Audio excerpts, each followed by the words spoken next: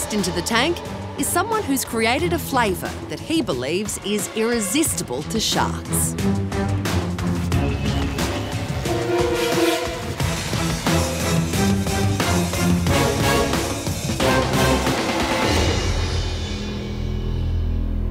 Hi Sharks, my name is Kjetil and I am the founder of Deliciou. I'm here to seek $300,000 for 25% equity in my company. I recently introduced a unique and amazing spice mix to Australia. I invented bacon seasoning and it makes anything taste like bacon. Pasta, burgers, popcorn, roasted veggies, green beans, and even steak. And just when you thought it couldn't be good enough, it is even low in calories, low fat, low sodium, and vegetarian. People are going nuts for my seasoning. Customers are purchasing repeat orders, restaurants are using it in their food, and retailers are selling out. Since I started this business less than 1 year ago, I have generated more than $60,000 in sales. But what's even more exciting is that almost half of that revenue was created this month. But what I've learned from my customers is that there is a need in the market for more exciting seasonings. So with an investment from you, I will expand my range of products and provide people all around the world with the most exciting cooking experiences they have ever had. So Sharks, who wants to join me in revolutionizing the seasoning industry and make everything taste delicious? Kjetil, thank you very much. So 300,000 for 25%, valuing the business at 1.2 million. Yeah. That's a pretty interesting valuation for $60,000 worth of sales. No doubt you'll convince us. Give it a try. You have a bacon-flavored popcorn in front of you. So before I eat it, Kjetil, I just want to confirm, is it gluten-free? There might be traces of gluten. Is there nut-free? There might be traces of nuts. Is there dairy-free? No, it contains dairy. Okay, is it vegan, paleo, or organic? No. Okay, I'll eat it. There you go. Got chippy fingers. While we're talking about the product, how do you get stuff that tastes like bacon without using bacon? So if you think about bacon, it's really just a smoky, savory meat. And all of those flavors can be replicated through vegetables and smoke flavor. Well, it says suitable for vegetarians here. Yeah. So you're going to have to support that with science. That's good. Kjetil, it's an unusual name and you have an accent. Tell us about your background. Where are you from? Yeah, I'm originally from Norway, actually. From Norway? Yeah. I can snakke litt norsk. Ja, du kan det. Ja, jeg heter Andrew. So whereabouts in Norway? I'm from the southern parts. Kristiansand is Kristiansand, the town. Great. Yeah. What brought you to Australia? So I decided to move to Melbourne, started a master's degree in business there, but honestly, I spent too much time watching Shark Tank when I should have been to lectures. Yeah. And it has inspired me so much to start my next business. Oh, great. Well, we've achieved something then. That's good. You just said you did $30,000 in the last month of sales, is that correct? Yeah, it's about $29,000. So let's go through the dynamics and the economics. One bottle costs $20 if you buy it individually. More than 98% of my sales are selling a 4-pack. So if you buy a 4-pack, you get it for $39.95, and I pay for shipping. Total costs after shipping from me to the customer is about $14.76. 15 bucks on a $40 sale. Yeah, $39.95. Kjetil, you said earlier on that you enjoyed watching the Shark Tank TV show. Something makes me think it didn't comprehend with you, mate. You've actually come with a very impossible ask to fund. Because of the $300,000 is what you need, right? You've asked for 25%. Pretty sure it's $1.2 million valuation, right? It can't be done. For $300,000, what would you value this business at? Yeah, so I value it at $1.2 million. I know what you valued it at, but if you sit in my chair here, we can swap if you want and you can give it a go. Do you want to sit in here? And I'll pitch you a business doing $60,000 and see what you say. Come on. Yeah. Come on, get down there. Okay. Kjetil, I've got this great business for you, mate. Bacon-flavoured sprinkles make anything taste like bacon. 60,000 bucks worth of sales in the last 6 months. I reckon it's worth 1.25 million. What do you think?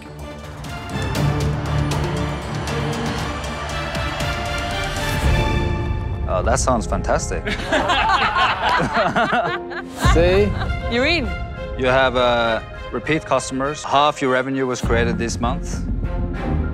You have scalability. Okay, so how about this? How about he's been roasted. Sorry, thanks for coming. He's been Thanks roasted. for coming, Steve. Thanks for coming, Steve. You're out. Roasted. Good, well done, Kjetil. That was well done, mate. Well done. You Good did a response. job. See? Well done. You called his Still a bluff. bloody ridiculous One day ask. I'll be here. So, Kjetil, here's your 30-second pitch to justify that huge valuation, 1.2 million. Go for it. I have generated almost $30,000 of revenue through only Facebook ads. We still have multiple channels that we haven't activated yet. You got about 10 seconds left. I'd start talking numbers. We are estimating to have at least $600,000 this year without an investment. $5.8 million next financial year without an investment. But if I can get $300,000, I'll do more than $25 million next financial year. 25 mil. Bullshit. Be careful. Don't throw numbers out like that when it's actually just really fanciful.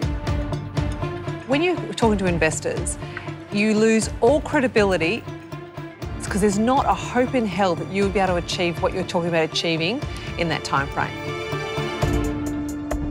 Is this product your creation? You've got the recipe, is it? Yeah, so the final recipe is with my contract manufacturer. Right. So they own the final recipe for this product. So you don't own the IP on this one? No. And one of the reasons why I'm here today is not to focus so much on this particular bacon seasoning. It's more about all the new flavors that we can create. Sorry, that's a really important question. Red light, red light. You are tied to a manufacturer because he owns the IP. Yep. If he wants to double the price of the product because you've become really successful and you've done a great job, then you can't take that product away from him and give it to another manufacturer to create, correct? I don't have access to recipes. I couldn't do that. That's correct. You don't own your IP. Your supplier has you by the balls. They're bacon-flavoured balls, though, so it's not too bad. So. I'm out. Mate, I think that the IP issues that we're hearing about here, which is exceptionally real, and the fact you threw a red flag at us and said, well, that's okay, I've got other products, tells me how bad that issue is. You've been to business school. You actually know that this is an impossible business valuation. I cannot fund $300,000 on any percentage in this business. I love it. I'm going to enjoy it. Thank you very much. I'm out. An awesome pitch. Okay, thank you so much for your feedback. Your valuation is smoking hot. Way too hot for me, I can tell you. And unfortunately, I've got to burn you. I'm out. Thank you for your feedback. Appreciate it. Thank you. Kjetil, congratulations on what you've done. I don't think this is going to be your thing. You will find your thing, and I look forward to seeing it. Thank For you. this deal, I'm out. Thank you. So then there was one. Kjetil, you are one cool Norwegian dude. I'm going to make you an offer, Oh, but it's subject to a couple of conditions. So the first condition is that you and I are going to sit down with your contract manufacturer and we're going to own the IP, because the horse hasn't bolted yet. The second thing, I need to be sure that this is suitable for vegetarian ingredients and that this will be eligible to work under that heading in the US market. Because I see a big market for this, pizza chains, fast food chains, and a whole bunch of other companies that want the bacon taste without the bacon ingredients. That, I think, is a big market. $300,000, I'm going to take a big risk. 45%. Oh, bite his hand off. You grab that. You need me to bail you out of this hole. Mate, you only get someone along every now and again. I thought he was going to take 90%, so I think 45%. No, you can have control, but it's subject to those two things. He's having a geriatric moment. Let him go. Then we get to the US market. Get him before he wakes up. It's actually dream state. Thank you so much for the offer. I'm really honored. It's hard for me to go from 25% to 45%. In business, I've learned that you have to set limits at some point. Mate, bite his hand off.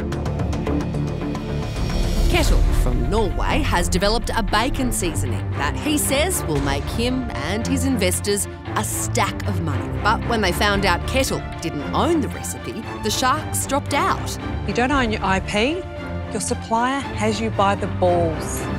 Only Andrew could see enough potential to make an offer. $300,000, 45%. Oh, bite his hand off. Yeah, grab that. Bite his hand off. But now it's Kjetil who's balking.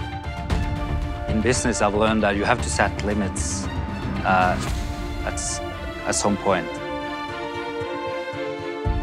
So would you be able to come down? Okay, I'll come down, 44%. Kjetil, seriously. Bite his hand off. Quick, Grab it. before he Bite his hand changes off. his mind.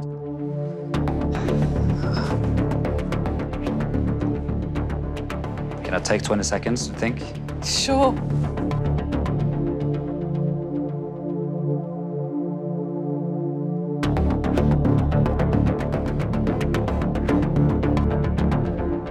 Okay, we have a deal. Let's go and get him. Hey, good to see you. That is a very smart decision. Yeah. And to be fair, he gave you better advice than the rest of us. Let's go back and renegotiate. Yeah. Well done, Kjetil. Oh, thank you so much, You are everybody. a lucky bastard. Yes! Oh my God, I completely misread that. I thought we were all going out.